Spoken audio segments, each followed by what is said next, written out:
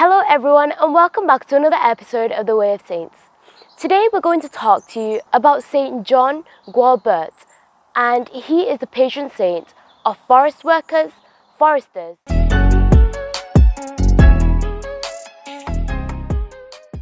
John Gualbert was born in 1985 of nobility. His sole sibling was his older brother Hugo. He was also related to the Blessed Pietro Igneo. He was educated and raised Catholic, but in his adult years he cared less for the religion. He instead lived a carefree life. But when his brother Hugo was murdered, Gualbert set out to avenge his brother's death. One Good Friday, when he was entering Florence with his armed followers, he happened, in a narrow lane, to come across the man who killed his brother. The killer fell upon his knees and with his arms outstretched in the form of a cross and begged for mercy in the name of Jesus, reminding Gualbert that Christ had died on that day. Gualbert had then granted him mercy and renounced his revenge. John had then entered the Benedictine church of San Miniato al Monte to pray, and the figure of the crucifix is said to have bowed its head in recognition of his generous and merciful act. Gualbert begged for pardon of his sins, and that week he cut off his hair and began to wear a habit that he had borrowed. Gualbert then became a Benedictine monk of San Miniato despite his father's opposition.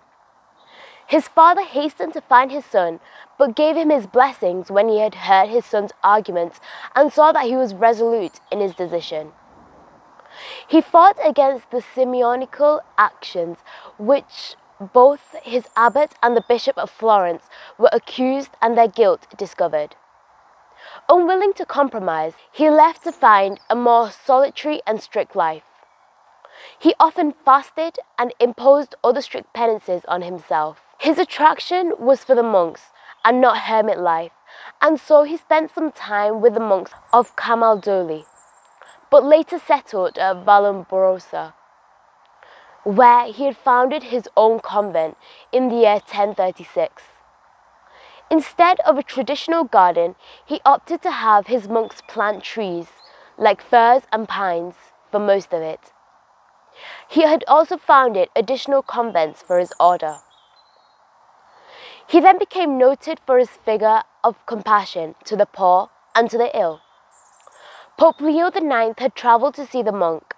Pope Stephen IX and Alexander II held him in the greatest Eastern, as so did Pope Gregory VII, who praised Gualbert for his pureness and meekness of his faith. John had also admired the teachings of the Church and the Fathers, as well as Saint Basil and Saint Benedict of Nursia in particular. He never wished to be ordained to priesthood, nor did he ever want to receive the minor orders. Sadly, Gualbert had died at the age of 80 in the year 1073 and was canonized by Pope Celestine III. To end this video, I'd like to say, Saint John Gualbert, pray for us.